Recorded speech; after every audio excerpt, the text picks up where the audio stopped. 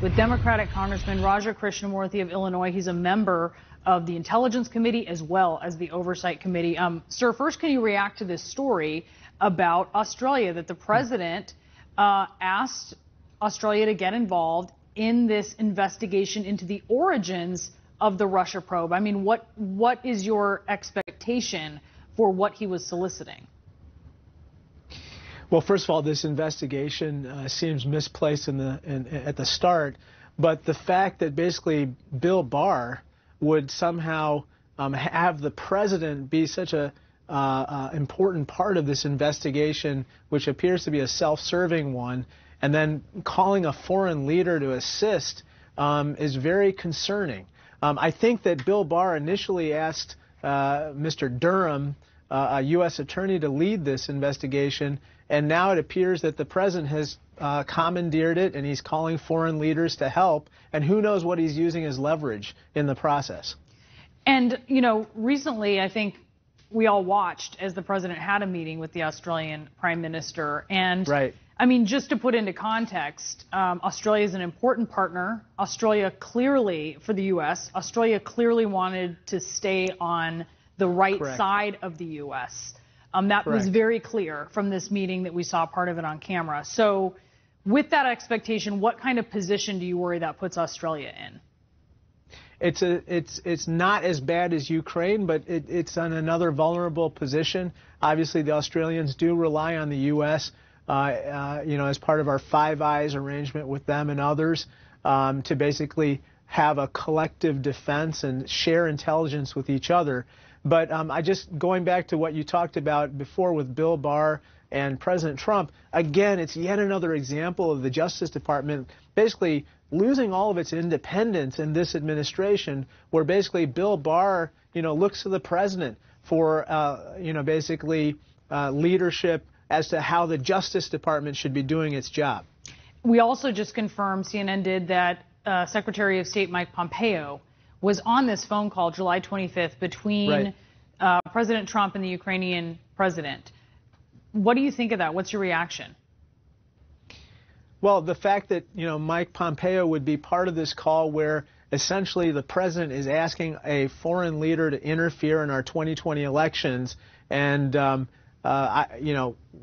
he doesn't say anything about it. He doesn't do anything about it. He doesn't interject himself, or he doesn't bring it to anyone's attention in Congress is problematic. I think that we'll have to ask him more questions. Apparently, one of his aides was also part of this call, Mr. Breckbull, according to the complaint.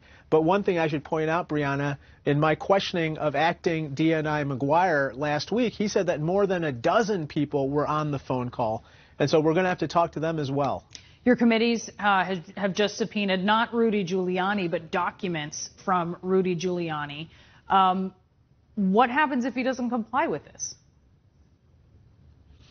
Well, we're going to have to see what happens. I think probably we're going to have to hold him in contempt and look to remedies to compel production of these documents. But the reason why he's the object of this subpoena is that he's all over the transcript of the phone call on July 25th of this year, as well as in the complaint. The question is, is he conducting our foreign policy, despite the fact that he's the president's personal attorney? Is he talking about withholding aid to the Ukraine that was promised to them? And is he also actively seeking their interference in the 2020 elections? All of these things are questions that we need answers to.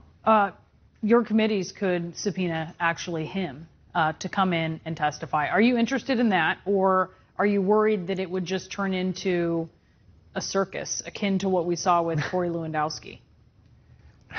Rudy Giuliani in a circus, I don't know what you're talking about, Brianna, but look, I think that first we got to get the documents. We have to examine the documents and probably talk to other people who are familiar with them.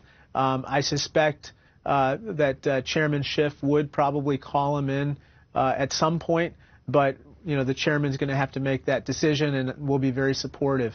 So you expect you will call him in at some point?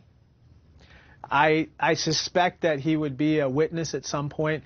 I'm not sure whether it would be an open or a closed hearing, but I think that we would probably want to examine the documents and talk to other people before calling Giuliani in. If you had him closed in a closed hearing, you would run into criticism that you're not doing this in a transparent way. If you have them in an open hearing, you run into the possibility that it does turn into a lot of drama.